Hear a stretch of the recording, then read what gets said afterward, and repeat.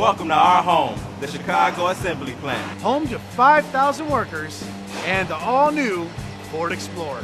We've been here on the south side of Chicago since 1924. Building everything from the Model T to the F-100 pickup to the Ford Thunderbird.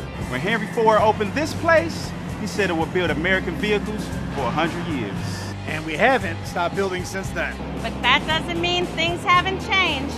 This place has been completely revamped. It took a month to clear out everything and replace it with a brand new production line. And a month is really fast for a plant this size. A record for Ford, in fact. It cost $1 billion to renovate this place. And now we got the latest and the greatest technology.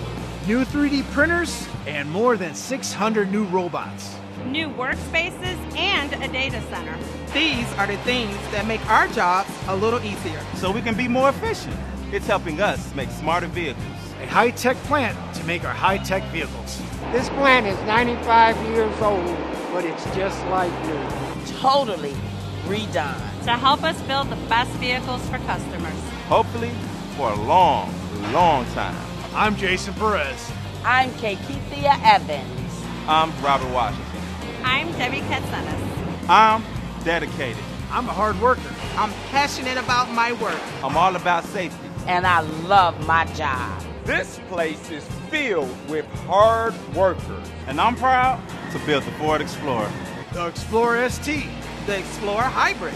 the Lincoln Aviator, The Police Interceptor Utility. And we're going to work hard all the time to keep it that way.